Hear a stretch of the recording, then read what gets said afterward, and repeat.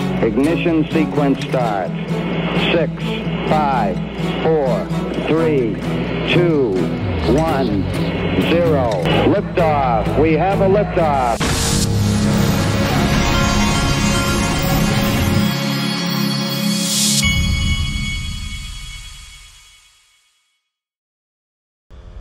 Hey everybody, this is the Digital Asset Investor, and I'm going to start out with one of my favorite handles, the Black Swan Capitalist. Listen, they had Andy Schechtman, who's from Miles Franklin, who is one of my sponsors. As you listen to him, remember, Miles Franklin Precious Metals, code DAI Gold.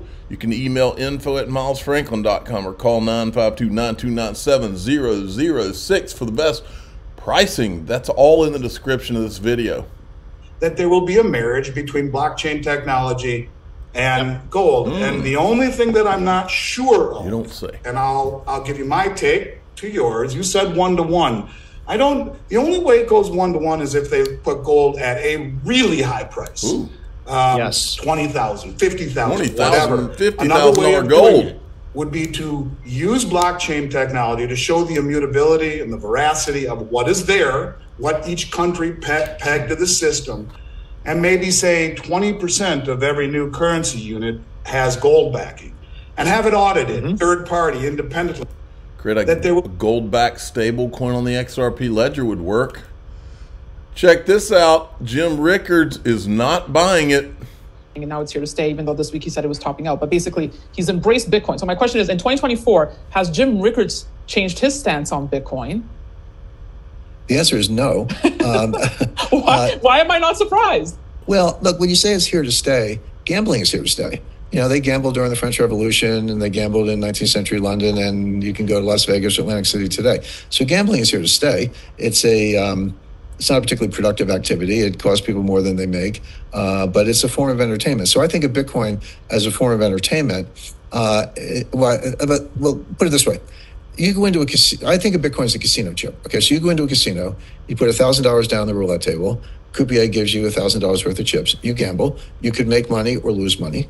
When you're done, you pick up your chips, you go to the cashier, and you get dollars, and you go outside. So, in other words, in the world of crypto, you can buy and sell Bitcoin all day long, and you can calculate dollar profits. But if you want your profits, you have to sell it, get your dollars out of that world and go back out on the street. But the Bitcoin itself has no value outside the casino. Like if I walk out of the casino with the chips in my pocket and try to buy a cup of coffee with the chips, you can't do it. I mean, maybe somebody will help you out, but basically you got to convert back to dollars. So Bitcoin are chips in the casino. You can gamble, have fun, kind of entertainment, make money, lose money. Most people lose money, actually. Some people have made it a lot. It's true. So what do you say when people say, well, you have to convert gold back to dollars? No, you don't. Just keep the gold. I don't convert gold to dollars. I like you have the gold for the day when the dollar's not worth anything. That's why you have the gold. And everyone's going to be saying, get me some gold. Oh, yeah. So that's number one. Number two, tell me the use case for Bitcoin. I mean, there is no use case. There is no use case. As a form of speculation, as a form of gambling, yeah, it's the chip in the casino. XRP's got a use case. I understand. But people tell me, "Oh, Jim, you're technophobic. You don't understand." I read Nakamoto's paper in 2009 when it came out. Okay, I've been in gold. Ooh, how did he get access? He just happened to be there and knew instantly, right? This is a guy that was with the CIA. Coinbase since 2010. I never Yes. lost, by the way. So I get it. I get the technology. I get the math. But I also understand monetary economics. And there is no use case for Bitcoin except for entertainment. For entertainment. It's for entertainment purposes only. See, here's what, while the Max Kaisers of the world are out here, they think that they're doing victory laps. Chad Steingraber called him out correctly and said, BlackRock owns you now. The Bitcoin people are doing victory laps. I think they don't realize what just happened. And what just happened is Wall Street has just positioned themselves to be able to control Bitcoin at their will. Wall Street did what Wall Street does best. It took a risky asset and made a market. It subsumed Bitcoin into the system before Bitcoin could build its own system.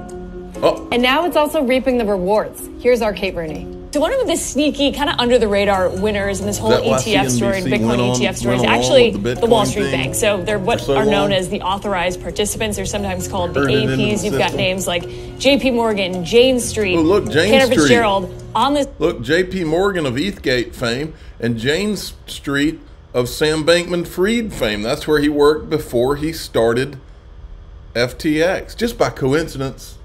Of the trading desks who are behind the scenes, they're creating and redeeming shares. But as part of that, they're basically picking up the breadcrumbs. They're taking a slice of each transaction.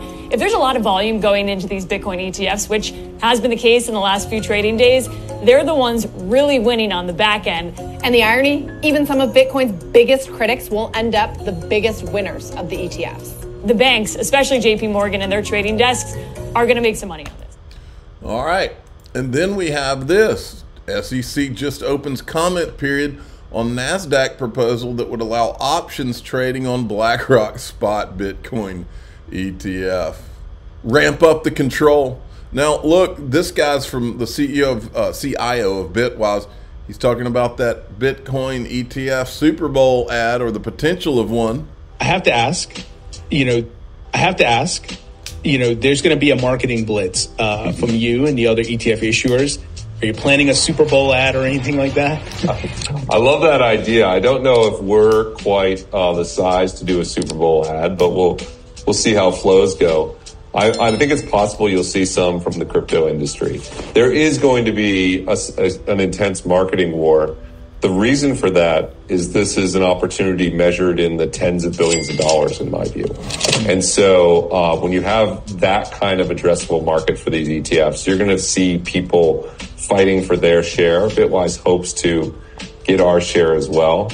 I don't know if that means a Super Bowl ad, but you can expect us to be live in the market for sure. All right. Then we had Monica Long shows up to the party, the president of Ripple. Listen to what she has to say.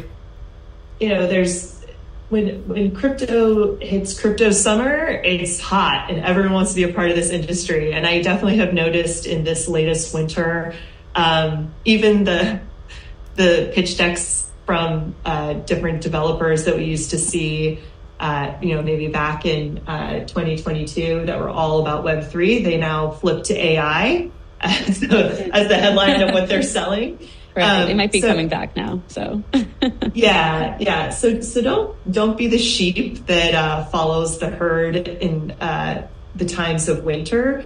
You could see that. I guess my advice is to lean into the future. I know that right now, regulatory climate, where's the US going to fall? Is the ETF going to get approved?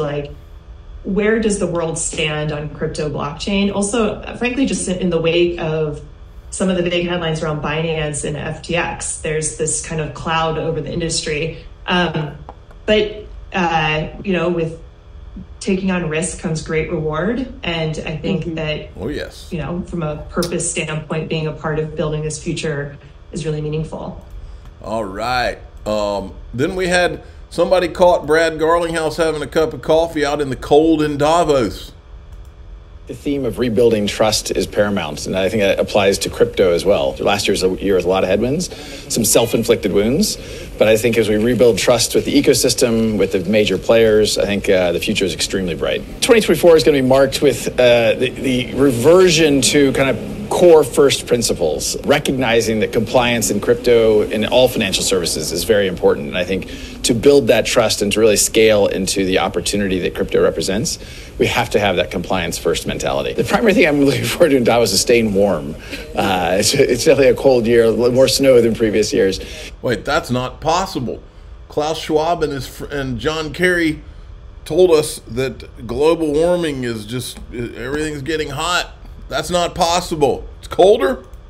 Davos always, I think, stimulates ideas. I'm mostly thinking about the crypto industry and Ripple specifically, but certainly what's going on a geopolitical basis and with climate are front and center here in Davos, which is obviously very important. Okay, then we got this. Ripple has filed its response opposing the SEC's motion to compel. I'm not going to get real into this. I didn't see anything too exciting from it. We'll see. All right, we're going to go into DAI XRP, and what we're going to do is we're going to really drill down on the evil that's afoot. But we're going to also talk about this right here. To me, they say World Economic Forum Davos 2024 bombshell. We're going to start here.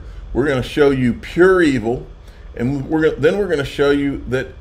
Because what I've been asking all these years, the last 5 years, is where are the freaking good guys? Well, I'm going to show you what the good guys are up to, that there are good guys, and that everybody's not buying into all this BS. I'm the digital asset investor. I'm not an investment advisor. This is for entertainment purposes only. Please subscribe, hit the like button.